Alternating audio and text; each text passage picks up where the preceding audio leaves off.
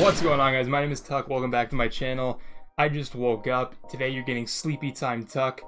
I just woke up because someone pounded on my door and rang my doorbell, and they gave me this box.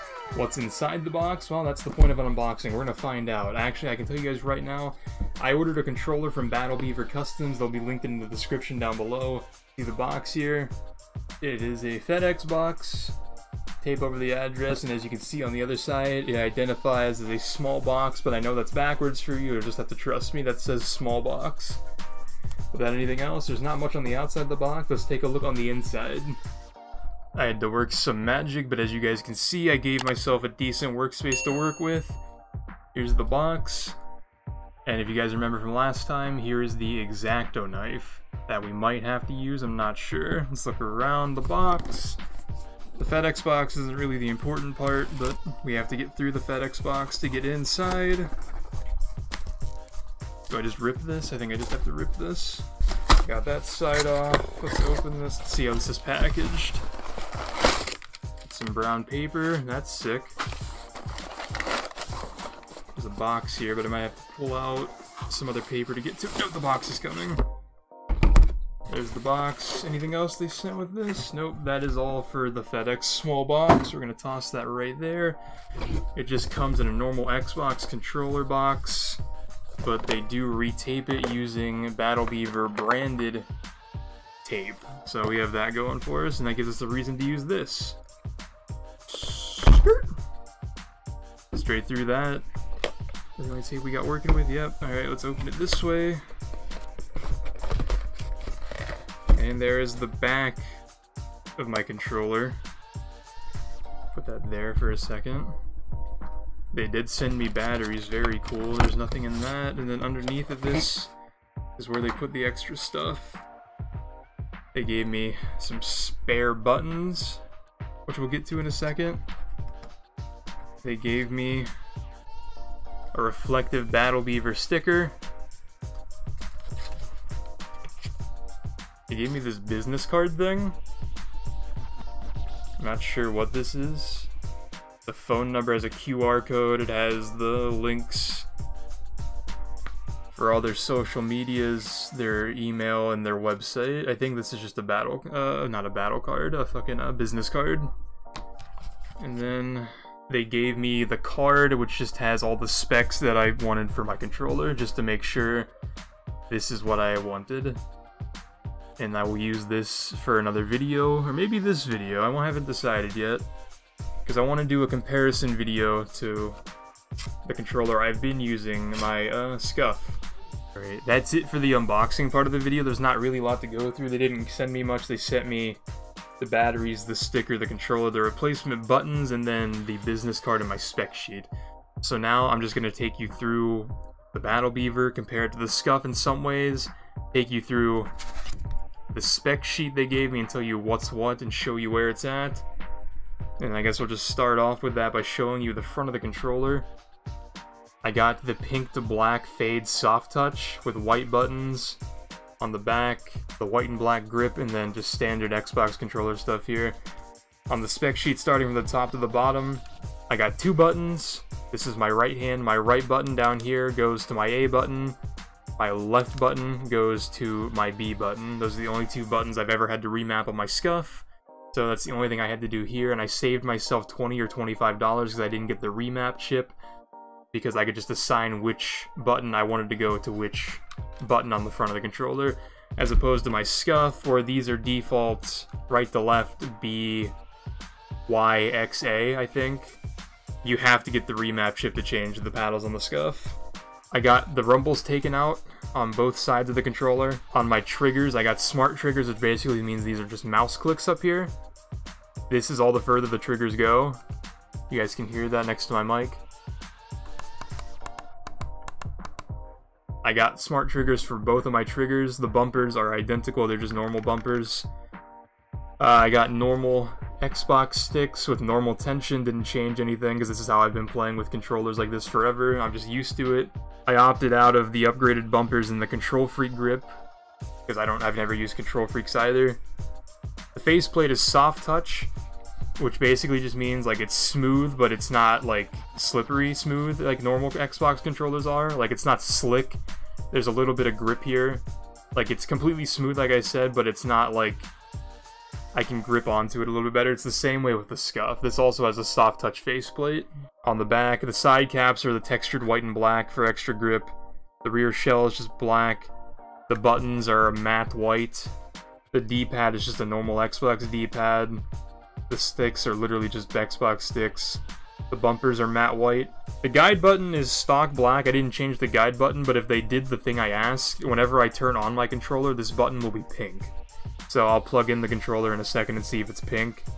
For the rear button caps, these two buttons here, default, these are really small buttons. I opted for the beaver tail buttons, which means these buttons are bigger and they have texture and they're a little bit more forgiving. I also opted for the quiet buttons, so normally this is what the buttons sound like right now. If I hadn't gotten the quiet buttons, those clicks would be a lot louder. And then I got standard warranty and that's it. So that's everything on the spec sheet. I'm gonna actually put in the batteries and see if this button here lights up pink. And then I'll compare the SCUF to the Beaver. Alright, I took off the back case to put in batteries to test the light. For what it's worth, there is a BattleBeaver logo inside the back of the battery case. So let's put in the batteries now so you guys can see the light.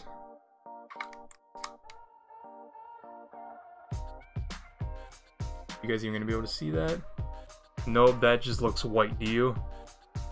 I will post a picture on screen of what I'm actually seeing because this button is pink, but the exposure on my camera is not very great, so you're seeing a white dot. Alright, so now let's get into comparing the BattleBeaver to the SCUF in ways that are fair to be compared to. First things first, for my SCUF, just compare faceplates. I got the Optic Gaming SCUF controller at Xbox as well. The only difference looking at the front of the controller that I can notice that's actually like a noticeable feature is one, the SCUF has removable sticks if you want to replace them, and then two, the custom Optic Gaming logo on the center. BattleBeaver didn't offer any super duper custom center buttons, so this is what we're rocking with. There's Default Boy over here with some pink LEDs and then an actual Optic Gaming logo on this one. Turn around the controller, let's go to the back. The obvious difference on the back, one has buttons, one has paddles. Which do I prefer? I haven't used the BattleBeaver yet, but just holding it, I can tell I'm not going to notice any difference really, just because I only use the left and right paddles on my SCUF. And my hands are the size that were, these buttons are exactly where my paddles would be pressed anyway, so there's not going to be much of a change there. However, on BattleBeaver's website, there are so many different options to where you can put the buttons. You can go up and down the inside of the controller, and you can have up to 6 buttons. As opposed to the SCUF, your maximum only going to have 4 paddles, and they're going to be in this spot every time. Other things, you can see the outside grip are different. You can't really tell on the SCUF if I hold it closer to the light. There's textured on the inside. The entire back side of the SCUF was military grip, I think is what they call it, which is basically the same as what this white part is on my controller, but I opted to also get SCUF grip, which my chroma key is goofing with, so I'm sorry, but these are just really nice grips. I wish BattleBeaver had something like this green part on my controller right here on my SCUF, because this just feels really nice. But I'm sure it's nothing I can't remedy with like a Control Freak grip that goes around the controller. So that's it for the back. We can go to the bumpers. The bumpers are the same. I got normal bumpers on my BattleBeaver. I have normal bumpers on the SCUF because that's what they offered. These are both identical things. The triggers are where it gets different. So on the SCUF, I got trigger stops, which you can see the white mark from where the button gets pressed so much. The trigger goes halfway, which is really nice, but it's not going to be as nice, I think, as the BattleBeaver, where it's literally like a mouse click, like I said earlier. That is as far as the controller goes, as opposed to this. If you're not playing an FPS, these controllers suck. Like, every time I would hop on GTA 5 or anything else like that, I would have to switch controllers because you can't drive with a stick that goes halfway. As far as anything else goes, I'm switching to PC for the next Call of Duty, so I needed to get a new controller. Why do I need to get a new controller, you ask? Well, if you look inside the controller, the biggest issue I've had with my SCUF there's no USB port in this controller. Why is that, you ask? Because whenever I was charging it using a cable, I went to take the cable out, the cable ripped the USB port out of the SCUF. I'm not expecting that to be a common issue, but it happened to me, so I have to mention it. The only other issue I've had was I dropped the faceplate when I was replacing my batteries after this boy got ripped out. And then I dropped the faceplate, the outer paddles broke, but it's nothing to get really upset about. They offer replacement paddles, it was an easy fix. As opposed to the BattleBeaver, obviously it has the charging port in there, and I'm hoping it doesn't happen to the same thing, but I needed this to play on PC, which I'm doing, which if you haven't checked out my PC video, top right corner, one of these two corners, there will be a link to my unboxing of my NZXT streaming PC, which is what I will be playing Call of Duty on for the next year. Now you may be asking, I play Call of Duty at a semi-competitive level, so I want to get every advantage I can get. And the majority of players, at least at the level I play at, they either use a SCUF, a BattleBeaver, or they're playing Claw, which is another advantage over just a normal default controller. I've been using a SCUF for so long, since World War II. Like, the last time I bought my SCUF, Optic Gaming was actually a good team, lol. World War II happened, but... Hadrian's great walls that have fallen throughout history, and now you can add the green wall to that pile. Ladies and gentlemen, Optic Gaming have been eliminated from COD Champs. I wanted to try a BattleBeaver. Why? Mainly, one, because I used code SILLY when I bought this. Shout out Justin Fargo. Wanted to support the brother. And two, I wanted to try something new. Like, there's nothing wrong with the SCUF other than that one weird issue I mentioned. There's nothing, like, inherently wrong with my SCUF that I would never buy another SCUF. But you have to think, I got basically everything I wanted out of this. There were some features that would have been nice to have that I just opted not to get because I was on a budget, a little bit of a budget. But even after shipping, this controller was at $175 with shipping with tax.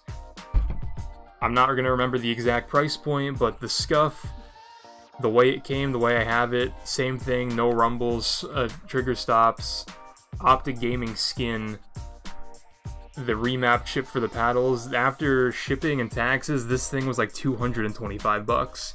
So you're looking at a decent $50 difference for not really that much of a difference performance-wise, I'm assuming. Because, like, my other option, if I wasn't going to get this controller from BattleBeaver, I was going to get the Chicago Huntsman SCUF controller.